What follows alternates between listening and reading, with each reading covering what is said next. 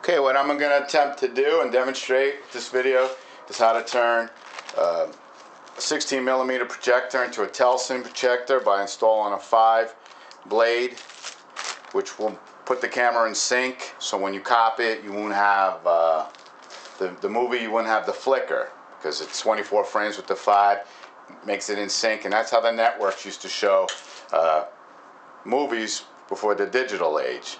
So this is the website you would go to get the manual. You need the service manual before you do this. You don't want to attempt to do this without it. And it's www.film-tech.com, and it's a great site, and they have loads of projector manuals, and they're all free. You can print them out.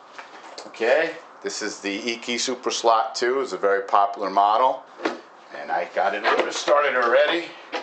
First thing you do is there's a button here, it's a rear cover lock screw. You just take that out,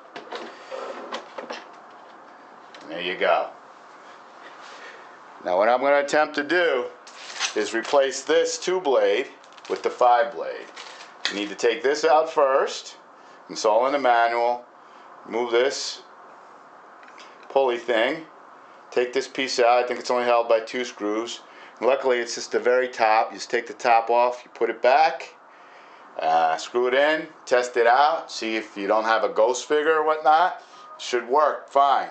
So I'm not mechanically inclined. I just have my trusty Leatherman and a few screwdrivers and a little paintbrush. Might as well dust it out while I'm doing it. Maybe put a little oil if I see on the manual where to do that, since I got it open. And that's pretty much it.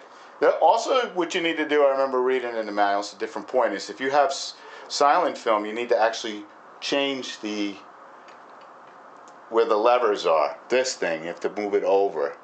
So, because if it's jamming up, because that's for sound and that is for no sound. You know, double perforated film. Again, best always get the manual, and I told you this site, I'm not affiliated with them, and I'm grateful that they have this manual so I can do this, so I don't have to pay $14 for every 100 feet.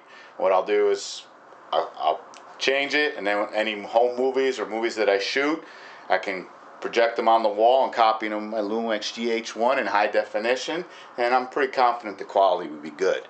So wish me luck. I'll get to part 2 once I start assembling this and give you some more updates. Thank you.